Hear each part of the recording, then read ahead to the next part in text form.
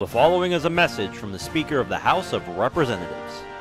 Hello there, this is Nancy Pelosi, the Speaker of the House.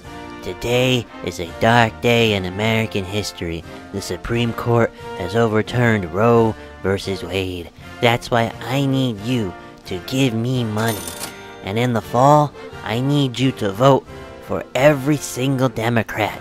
I know we have the House and the Senate and the White House, and we've had super majorities in the past before, and we didn't codify Roe versus Wade into law for some reason. But I still need you to vote. I need you to vote hard. I want you to vote so hard. When you mark that circle for a Democrat, I want that pen to bleed through the ballot and make a hole.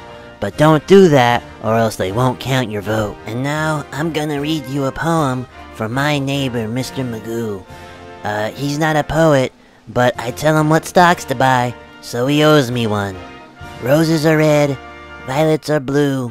This democracy is in a contortion, and now, you can't have an abortion. For the love of God, stop voting for these people!